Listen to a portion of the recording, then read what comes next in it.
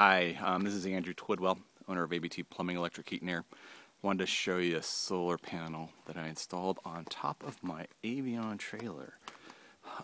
What I did is I went out and bought a pretty inexpensive solar panel, 45 watts, at Harbor Freight. I think it was about 170 bucks. I think they're down to, gosh, maybe $150 now.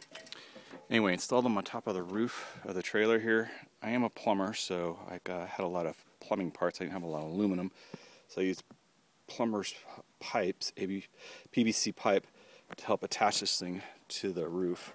So I needed to do something to prop it up, to get it over some of the stuff underneath there. Had an old antenna that I had to get it above. Anyway, mounted on top of the roof behind the air conditioner.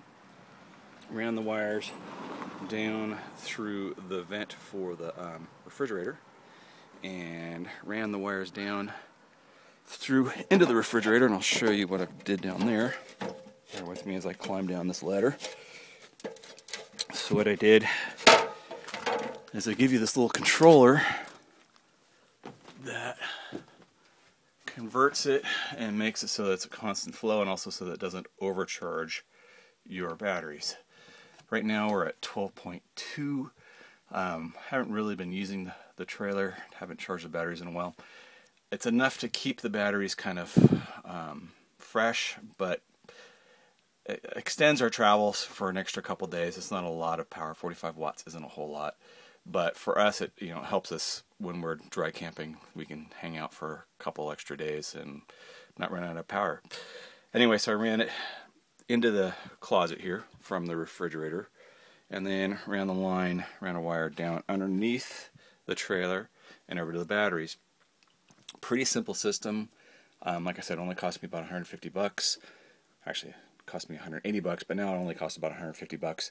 And if anybody wants to have an inexpensive way to install solar to their trailer, it's not a bad thing.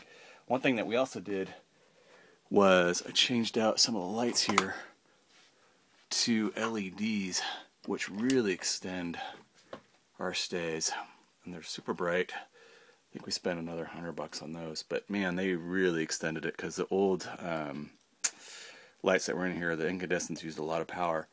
So I switched them to the puck lights. You can see here, and rewired them, and man, it really helped out. Anyway, just thought I'd share a couple little power saving things and solar things that you could do on a trailer, and talk to you later. Bye.